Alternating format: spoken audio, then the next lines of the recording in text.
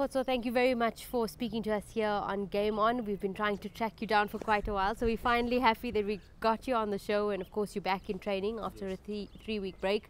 What a fantastic season you've had, probably the best so far.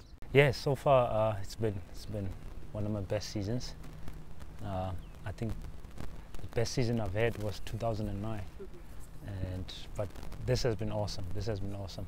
The fact that I also got a medal at the World Cup.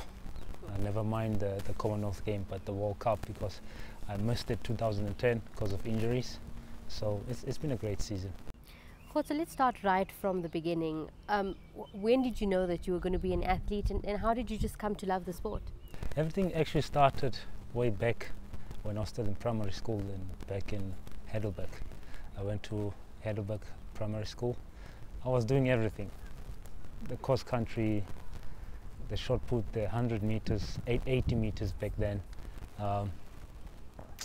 soccer, cricket, you know.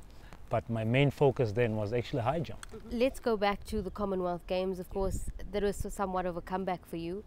Was it quite difficult getting back into action after injury, after struggling to find your form? Yeah, it was difficult to come back and be on top. The last time I was on top was 2009. 2010 or so and so. I got a medal indoors, silver medal indoors 2010. 2011 terrible, 2012 terrible. In fact, 2011 I didn't even make it to the finals at Daegu in Japan for the World Championship. I was kicked out of the semis. And then 2012 I managed to make it into the finals at the Olympic Games, but still no medal. 2013 I was 7th in the final in Moscow, Russia, at the World Championship. So the past 4 years was actually just going down. And I remember at some point I wanted to actually just hang my spikes, but when I changed coaches, I started working with Emery. We decided we're going to give it another shot. We don't want to have a premature retirement, and we did, and we stayed positive, and we had a great season. What, apart from the coach, what changed in you going into 2014?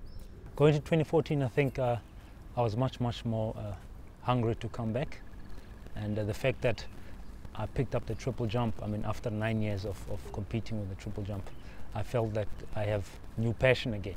You know, I wanted to put long jump in the background and just have something that's making me feel young again. And triple jump did exactly that. And working in a group, I mean, I'm training with Emery's group. And those guys are young, you know, they keep me going. It's always a challenge to train with them, so it's great. It's great stuff. That's exactly what changed. How have you adapted your style and your training to accommodate triple jump as opposed to long jump? They actually complement each other. So long jump and triple jump, they work hand in hand. But obviously, triple jump much harder than the long jump. I like it because I think I'm also talented in that, and I think I'm able to work hard to improve that. I've always liked it. I stopped doing triple jump in the past because of the injuries, but that's all gone. I mean, I'm a much more mature athlete, and with the triple jump, the more mature you are, the better you start competing. Let's just talk about that national record. It was your own record. What went right on that day? Actually, I was also surprised because it's end of the season. It's a last meeting, supposed to be going down, you know.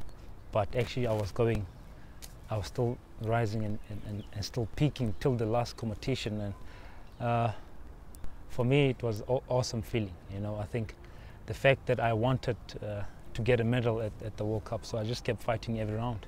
Do you remember what was going through your mind? At that time, what went through my mind is I'm not going home without a medal, and the fact that I knew that I could jump at least 17.0.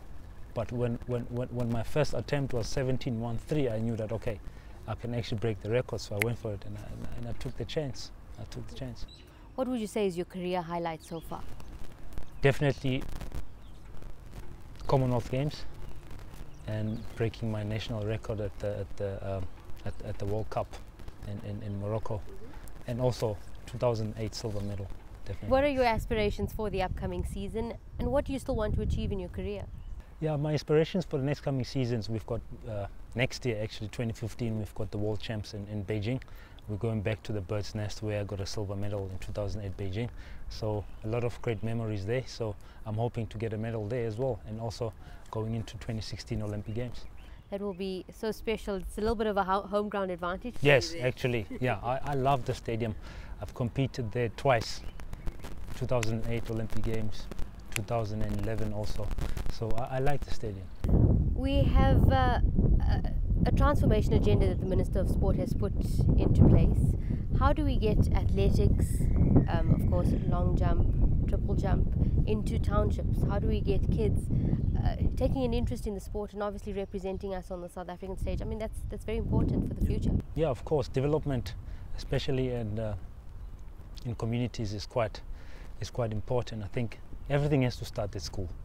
You know, it doesn't really help if it starts at clubs, but everything has to start at school and then just gradually go up there. I mean, that's how it started with my career. You know, it started at school and being taken from there to another level.